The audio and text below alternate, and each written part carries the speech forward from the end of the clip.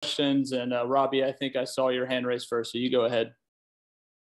Yeah, Shea, how excited are you to take part in this rivalry for the first time? I am extremely excited. And obviously I'm starting to understand the whole Middle Tennessee and the Tennessee, all the rivalries that exist in the basketball, the women's basketball down here. But like I told our team, and I really mean this, from playing and coaching, one of the things that I learned that's kind of carried me through my career has been that I've always tried to treat every game the same. And the way that I prepare for the games as a player, the way that I prepare as a coach now and try to have my players prepare, every single game on our schedule is the next game is the most important one. And that way, when we become the team that I think we're going to be, then, they'll know when we go into championship games that we're not going to prepare any differently. They don't need to feel any differently. They don't need to do anything differently. So every day we prepare like a championship team. And that was probably one of the greatest lessons I learned at UConn, because our preparation was the same for the first game of the season as it was for the last. And so our players knew exactly what we were going to do. And I think they drew confidence from that. So while I know it's an important game, obviously, and the rivalry and all the things that come along with that game, I want my players to understand that we continue to put our head down and we do the work, and we choose to do that every single day. No matter who we're playing, no matter how many people in the stands tomorrow are for Vanderbilt or for Tennessee, that kind of stuff we can't control. We play who's on our schedule. The people that come to the game are the people that come to the game. I was listening to a podcast this morning. I love podcasts. It's my new thing. And it was a really interesting analogy that the guy that was doing the podcast made about when an adversity hits and it's like a tsunami or a big wave, right? And when we go into the beach and we go into waves and we stand up, and we look around at all of what's happening and you get scared, that wave knocks you right on your butt, right? You just get cracked right on your back. But if you put your head down and you dive right at the wave and you lean in to the difficulty of it and embrace the fact that it's coming right at you and you don't focus on it, you beat it. You go underneath it, you don't feel its impact, and you're ready for the next wave.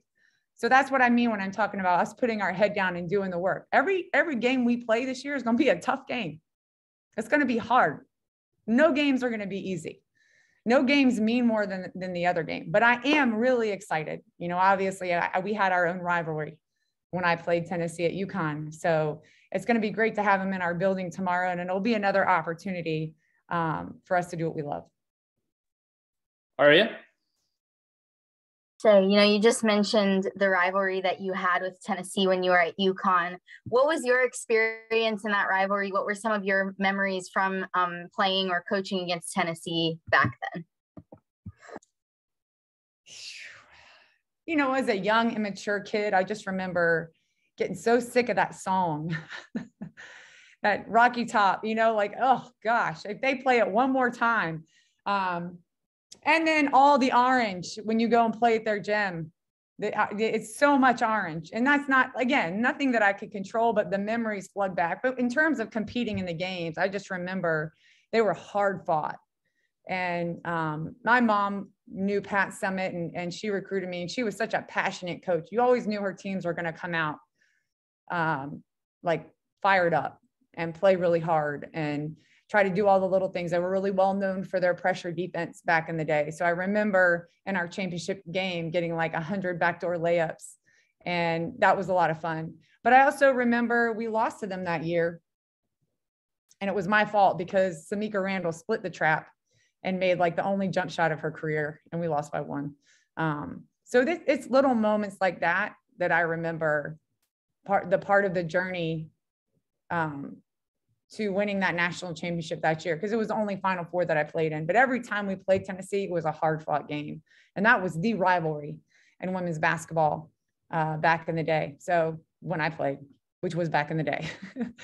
So it was a really fun time. But what I'm starting to understand in this conference is that every single game carries some sort of rivalry feel to it. Right? You talk about who we're playing against and what buildings are tough to play against and who stands where in the conference. And that's a pretty cool thing to be part of. So I'm excited to learn more, but really, honestly, the opportunity to just play tomorrow And to see how much better we got from the last game and to compete against a team like Tennessee, who was a top 5 team in the country, it's a really awesome opportunity for our team. Hi, Cora. Welcome. Go ahead. Hi, thanks. I just want to ask a follow-up because this is your first time facing Kelly Harper as a coach, but it's not your first time facing Kelly. You knew her as Jolly back then. So is this kind of a full circle moment for you to be facing her now with her at Tennessee and you at Vanderbilt? Yeah, it is. It is. I've always admired her. She was a tough opponent as a player, and she's had an incredible coaching career.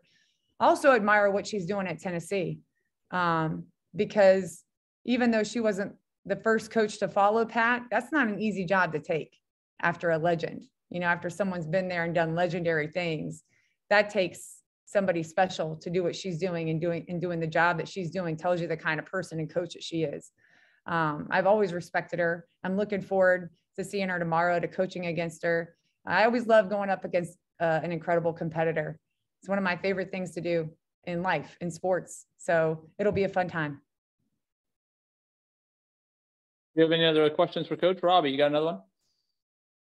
Yeah, I mean, after the first 2 SEC games and, having played Arizona, another really good team, what do you hope that your team can take from these prior games against very tough opponents that you've already played this season? Yeah, there's a lot that I hope we take and a lot that I hope we get rid of. And, right now our team is a little bit, I'm going to screw this up. It's like what Dr. Jekyll and Mr. Hyde, we play a certain way and it's, you see our potential, and then we play that way for a little bit. And then for like 4 or 5 minute span, we don't. And then you see the other side of who we are. And I would like to lessen those moments. And those moments are very impactful for the games that we've lost. And I think we're getting there. It's a process. I can be impatient sometimes. That's one of my, I want things to happen right away. But you really got to trust the process. And those are the things that I talk to my team about, and the consistency of it, and the patience and the perseverance, and understanding that every deposit we make every single day will be a withdrawal that we can take out, and that we can't take any shortcuts. And hard work, I was telling our team today, so it's going to be hard what we're doing, who we're playing against. Most people don't like hard work. Sometimes my team doesn't like hard work, but you can't not like hard work and then not like being average or not like being mediocre. Those two contradict each other. So if you want something different, then you have to be willing to do those things and make those deposits. And it can't just happen on game day. And so we're learning what it means to be a great team, that it doesn't just happen on game day. That it doesn't happen because we had a good week of practice or that we played a great game against Arizona. We have to keep building on that, because it doesn't take a rocket scientist or a great coach to look at our 2 rosters and see, where our weaknesses lie for the game tomorrow, right? And the things that we're going to have to do, we're going to have to be extremely disciplined in doing those.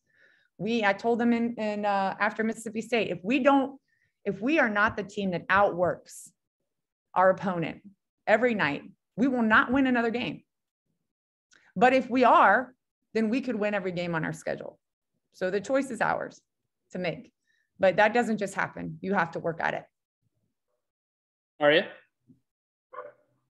What does it mean to you to kind of contribute to some of the history of women's basketball in the state of Tennessee, whether that's, Pat Summitt's legacy or even Vanderbilt's own history, having been a Final Four team, in the 1990s? I don't think I've ever thought of it that way. It's a good question to pose. I think of it more as in a big picture kind of way. When I was a player, I had several people ask me if I would coach. And I remember watching what my coaches did. I was in and out of the office, and they were there all the time. Always and it was when we used VCRs, like a whole wall of VCRs and 18 TVs, and they're watching film all day. I was like, I'm not doing that. No way. That's too much hard work. I'm not doing that. But then as I went on as a player and understood the impact that my coaches had on me and how that changed my life, then that's what I wanted to do. So when I think about, what you're talking about with having a legacy here or what Pat did and being able to build on that, I think about just the impact that I want to have on my players and that I want to have on the program here at Vanderbilt, but more so for women's basketball overall.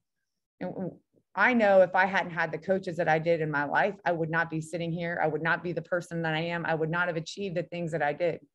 And so for me, every day I think about that. I want to show up and make a positive impact, because that's me paying it forward. That was done for me. Corey, did you have another? Yeah, I had one more question. You mentioned this briefly earlier, but your mother was also somewhat of a trailblazer herself, playing alongside Pat Summitt in the World University Games. Has Tennessee always kind of had a special place in your heart, even though you played at UConn, because your mother has that history?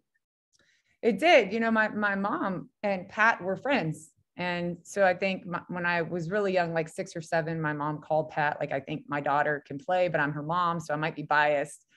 And I'm going to bring her to your camp. I think the age was like 9, the cutoff age, but I got to go earlier. And I remember seeing Pat pull up a chair, like a fold up chair at the corner of the court that I was playing on, and just watch me play. And understanding like the relationship that my mom had with her and the time that Pat spent with me. And then watching her coach, and it's just, the friendship that they had gave me an opportunity to do something that maybe other players and kids my age wouldn't have been able to do. I went to her camp every year, and she gave me honest feedback and made me a better player. I know I didn't go there. I think most people thought that I was going to go there. But there was I made the right decision for me, but it was a close one. It was a close call.